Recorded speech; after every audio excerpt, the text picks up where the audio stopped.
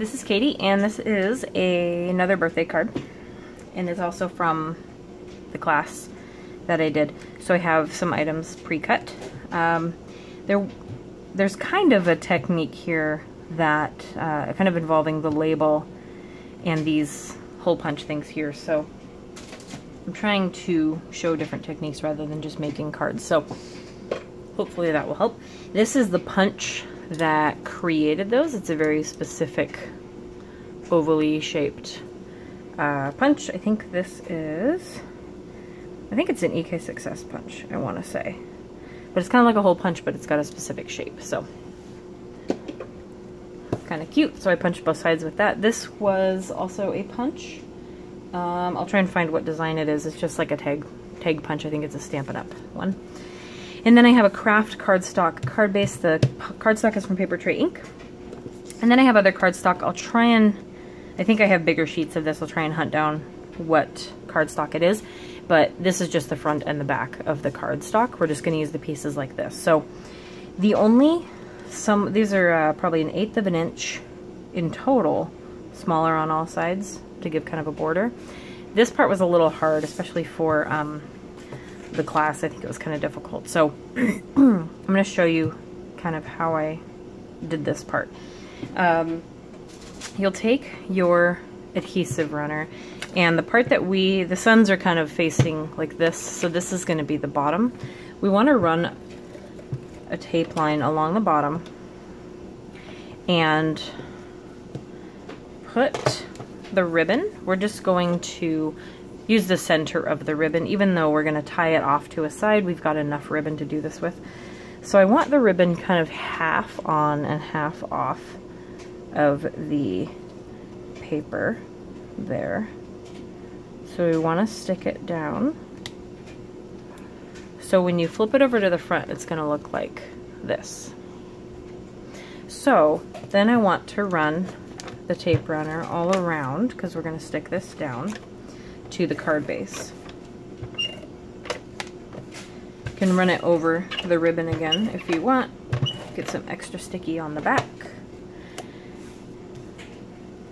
And then in this case, we'll just make sure that it's coming down from the top just as much as it is on the sides, if that makes sense.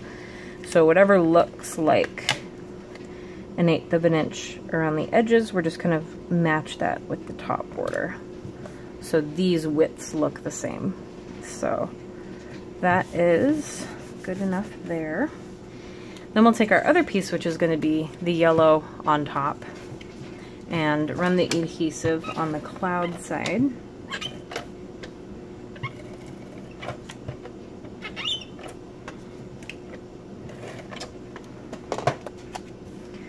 Then we want to match these up. They're the same width, and we're going to stick that on top of the ribbon. Match that up all along the edge. Then I'm going to use this Thanks from a Lawn Fawn set. It's from the, oh no, this is a different Thanks. That was an option. This one is actually going to be from the Many Thanks stamp set. It's the more bold version. And then I want to stamp that onto my tag with VersaFine Onyx Black, so it's bold. I just want to make sure there aren't any hairs on that. Just stamp that right in the middle and get our tag off there. Alright. So then we want to take this ribbon and feed it through and then out this side. You just want to keep it straight, so you don't want it to kind of twist while it's in there, kind of like your seatbelt that you can never fix. Want to keep that part straight. So we want to put it under and then through this side, make sure it's kept straight, and then we're going to tie it over here eventually. So once we've got the Thanks kind of where we want it there, this is actually going to be raised up with foam tape. So we'll leave the ribbon there so it's the right width and everything. And you can stick the foam tape down to the ribbon now that it's set to the right length, or you can avoid it, it's up to you. But we don't need to move it anymore, so it can be stuck to the ribbon. So we'll pull this over and stick that down. You want to be careful with your sentiment.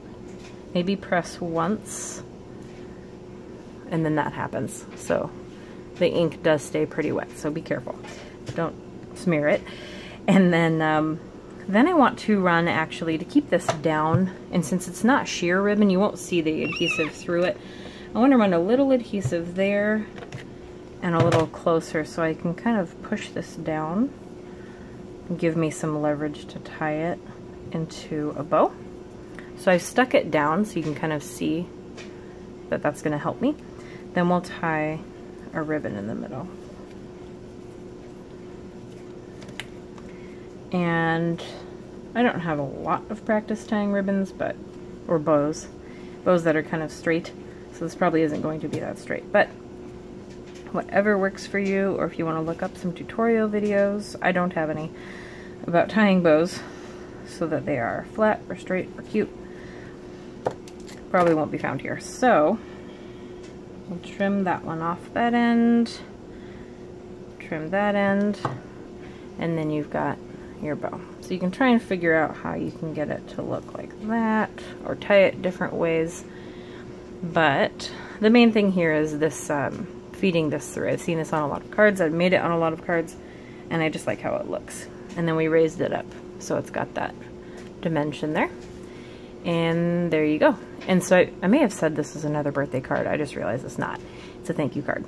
So you have your thank you card. Thank you for watching, and come back for another video.